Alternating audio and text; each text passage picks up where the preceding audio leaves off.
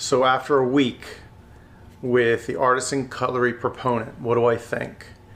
I think it's ridiculous. I still think it's ridiculous. It is heavy, it's huge. It takes up half your pocket, and that's if you're a dude with big dude pockets.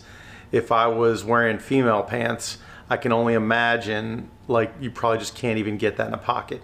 I don't know, whoever's doing ladies fashions needs to get to the 21st century, but I digress. It has an excellent edge. Once I put an edge on it, guys, it was super sharp and it kept that edge. And the interesting thing, when you have a straight edge like this, it's kind of the cheat button because it's super easy to sharpen. You don't have to worry about grinds or different angles. While I don't know that I love blades like this for every task, when it comes to getting an edge,